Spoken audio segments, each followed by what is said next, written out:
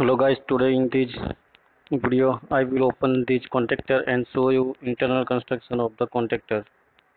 And this is the Schneider make contactor LC1E0601, and here you are watching the L1, L2, L3, then T1, T2, T3. One side is NC contact, and it's shown the screw of the contactor is when we open this screw, and another side the screw, then contactor is opening in two part as shown in here.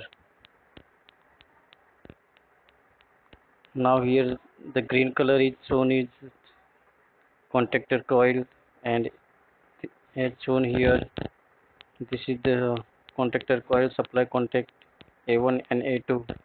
Now I am removing the contactor coil from the contactor. Now you are watching the contactor coil. This contactor coil is as per the requirement. It is made as per the requirement: 230 watt, 110 watt AC, your 24 watt DC. As per requirement, this contactor coil is made. Here you are seeing the A1 and A2 contact of the contactor coil. When we give supply here, then it is uh,